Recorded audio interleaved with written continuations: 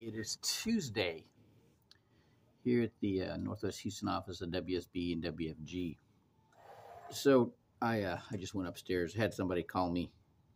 Well, it's a prospective client. They're shopping me. How about that? When I was in the mortgage business, my company was Abundant Funding. I was the first one in the phone book, and every morning I get call people shopping rates. And I'm like, oh, great. What are you trying to do? Is this a cash out refinance, rate and term? Is it owner occupied? Are you doing a purchase? What kind of loan is this? And then I need to get your information. And if they got me their information, we were down the road, right? But if they wouldn't, they're just shopping. And they were just shopping.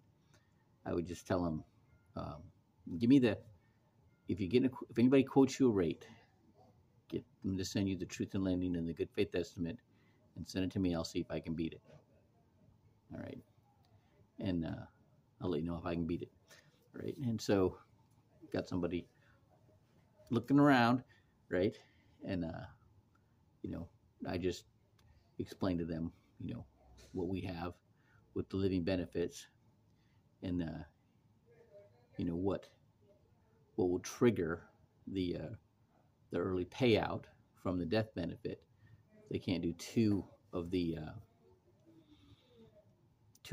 6 required daily activities, then that would trigger the early release of the death benefit to cover their costs for the care.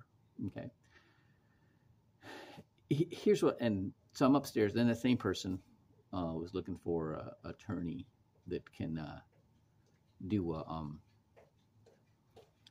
write up an operating agreement for their LLC. And so we got one upstairs, and there's a young girl sitting in there, and she's new, like 19 years old, like right in, I think she's trying to get a job. And I'm like, this is what you do. You keep up. If you're new in anything, doesn't matter how old you are, and people that know you from doing something else, whether it was real estate or customer service, or they don't know you for what you're trying to do, keep up with the changes.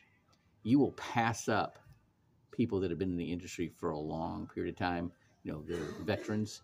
When you keep up with the changes you do, I'll tell you, I was working for a broker, went to law school, had an MBA, and the conforming loan limit, this is like 2001, went from $255,000 to $272,000.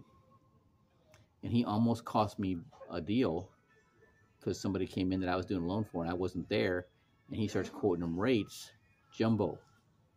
Okay. And with the new threshold of $272,000, this guy was going to be below that and be in conforming, and he didn't keep up with that. Okay. From that point on, everybody started coming to me because I paid attention. All right. So keep up with the updates, keep up with the changes, and you can get to the front of the pack. All right. Hope this helps somebody. If it does, go ahead and share. Thank you.